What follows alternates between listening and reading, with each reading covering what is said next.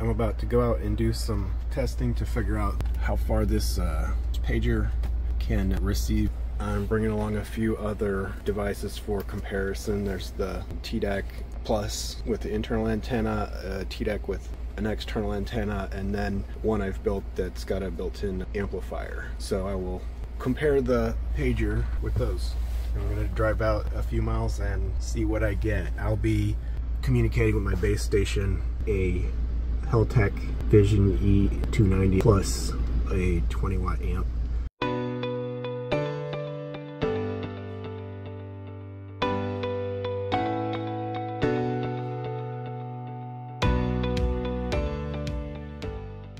I'm about 3 miles from the house now. I'm picking up the base station and getting live locations, even though the RSSI is showing -99.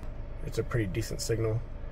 Here is TDAC Plus. It's the same result here basically with the internal antenna getting location. The pager and the TDAC Plus with internal antenna both have a signal from here. Pager's getting a little bit fresher of a timestamp. So I think the pager has a slightly better signal. Here is the amped versus unamped TDACs. Well, I'm surprised that's getting -99. There must be some obstruction here. So you can see the amped nodes in the -90s, and the TDAC unamped is same as the others.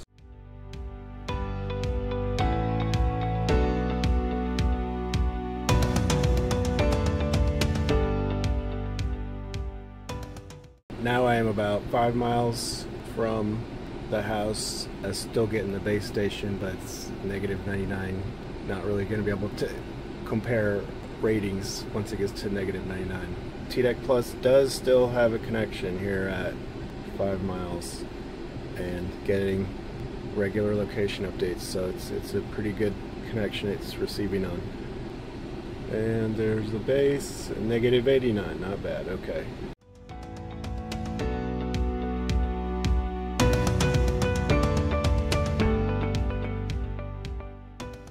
I'm at about 8¼ miles and still getting a signal. Pretty surprised. I need to work on that RSSI, because if I've got a signal at 8 miles, then at 5 it should not be -99. Anyway, yeah, I'm getting pings. The TDAC Plus is not getting pings at 8¼ miles, so definitely the pager is getting a better signal than the TDAC Plus. In the winter, when there's no corn or leaves on the trees, TDAC Plus worked from here. The amped TDAC is also getting a signal with a good location there. So, all right, 8 mile, 8¼ I don't think I'm going to go any farther, because I think we've already established the pager seems to be doing a little better than TDAC Plus, and there's no way it's going to do better than one of these with the larger antennas.